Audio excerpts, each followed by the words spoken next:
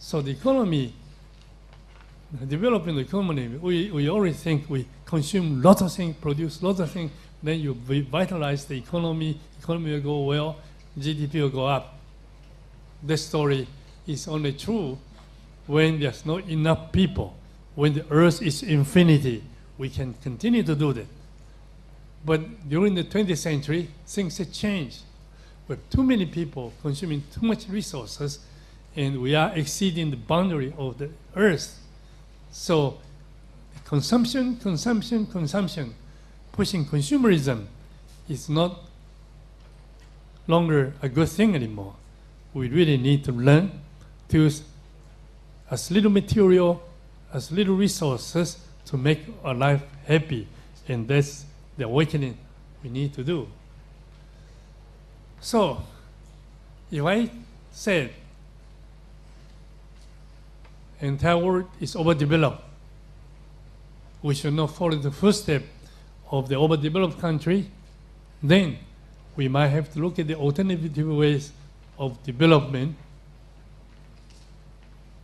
It is quite interesting.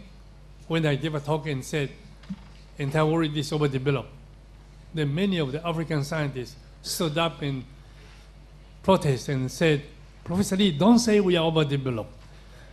Africa is still in a very miserable stage. We need to develop. I said, granted, we need to develop. Many not yet overdeveloped countries need to develop. But the development, if you were to follow the American footstep, at the present time, Africa, the carbon dioxide emission is not even up to 0.5 tons. If we say globally, we will set the limit in 3 tons. If we set the limit to 3 tons, I'm sure Malaysia is exceeding that amount. Taiwan is producing 12 tons. Japan, Germany, England producing about 9 tons.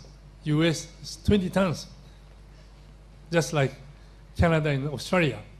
So if we say 3 tons, then US, Taiwan, all has to do an effort to reduce it.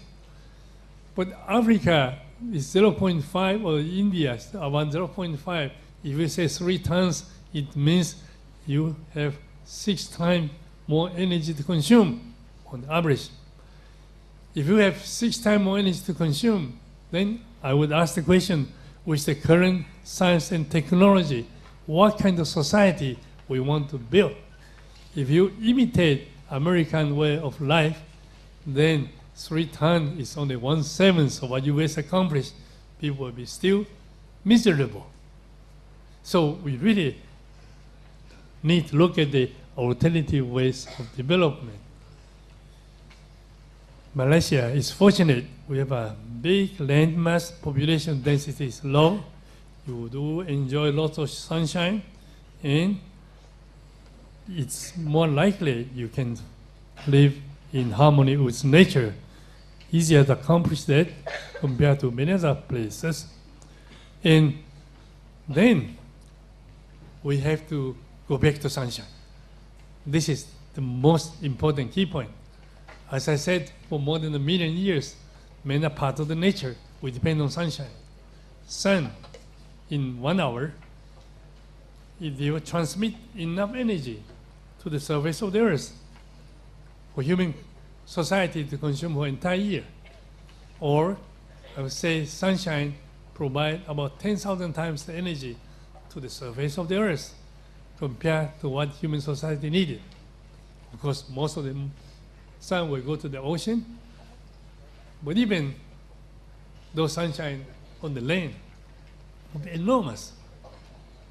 If we are smart enough, we should be able to use sunshine and have a very fruitful, happy life.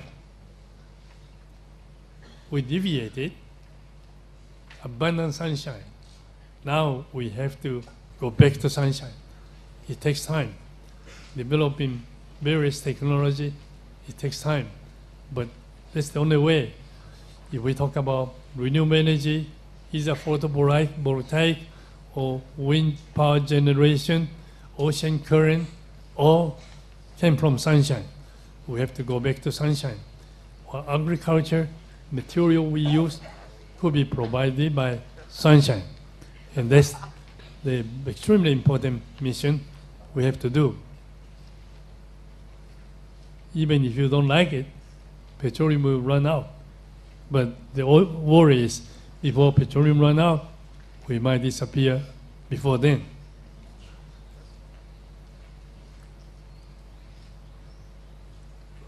Well, as I said, during the 20th century, technology democratized. Technology become very consumer-oriented or individually-oriented consumption. And I still remember when I was young, we go to the movie theater. Movie theater would be bigger than this, accommodate thousands of people. Everybody watch one movie and go back to the classroom. Lots of people discussing the movie, and even the movie like Tarzan. People discuss a lot about what's happening. But now people are watching different things, all different things individually, and people become dissociated from each other. So when we return to sunshine, one of the things we have to do is technology for community rather than for the individuals. That is more important. And again, we have to go back to respect our culture and our tradition. Our ancestors certainly did a lot to learn to live harmoniously with nature. So we have to pay attention to culture and tradition. And also, if you look at the current situation, the entire Earth is divided by many countries. This is Africa, Europe, small countries, all over the places. And everybody's trying to improve their life and competing each other. So whenever we said we have a global problem, we have to work together to solve it. They all agree that we should do something. And then when they go back to their own country, try to get fund to do some research, one question which was asked is that going to help national competitiveness? If you said no, then there's no money. Is that going to improve the employment? Is that going to improve national competitiveness? Those are the main questions. But if you look at the entire world, those national boundaries are just lines on Earth. Nature do not know any national boundaries. Carbon dioxide emission will cover all of the world. So if you look at the bottom of the Earth, those are continent. You don't see the line of nation state. But that's the situation we are in. So we do have a scientific organization. We have International Council for Science. That's the biggest NGO or scientific organization on Earth. And as I said, regional office in Asia. I think it's head by Professor Zachary sitting here. It's located in Kuala Lumpur. And what we are saying is, because lots of things we are doing become a global problem, and unless we find global solution, there will be no solutions. So we have to gradually change international science into global science. The difference is international science means international, nation-based, and then try to make the linkage. But the global science means we have to look at the globe as its entirety and see how can we find the solution. The two things are very different. Although we realize problems need to be solved by nation state, but nation state has to go step forward. And another organization is the Global Science Organization to solve all those problems. So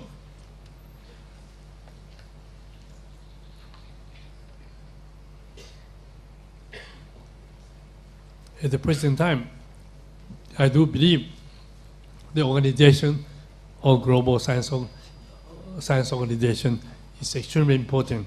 So if somebody, one organization, look at the Earth as its entirety, they will look at the desert area and said, well, those are the area you could produce solar thermal or solar voltaic power generation, and near the pole region, wind will be steady. That's the place we have to have a wind power generation, and some of the ocean current is high in certain region. You can depend on the ocean current to get something out. Of course, if I said that, then we have to be connected. You can use high voltage DC transmission line, not to AC. Then you can transmit electricity many thousands of kilometers without worrying about the loss. And then you will be able to see that the entire world could depend on each other. But that is only possible if you send the electricity from Sahara region to Europe. You don't worry about some country, you cut the wire off. If that happens, then it will not provide stable energy systems. But anyway, unless we learn to work together as a global village, unless we learn to work together and look at the entire Earth as a unit and see how can we control the carbon dioxide and other global warming gases, I hope are relatively small. I mentioned about ICSU because, as I said, ICSU is a big organization. We have 121 national members representing 141 countries. We do have 30 international scientific unions. But in this September, there will be another one called International Sociology Association will be joining in. That will be the first social science union joining into the ICSU. And we do have 22 international scientific associates. And the important thing is we do have 17 interdisciplinary bodies in key areas. I think you do see the 3 regional office of the Asia and the Pacific is right here in the Kuala Lumpur. And we do have 2 other regional offices. Regional office of Africa was in Pretoria. Now they're moving to Mexico City. And another regional office for Latin America is in the Rio de Janeiro is the one in the Rio de Janeiro will be moved to Mexican City.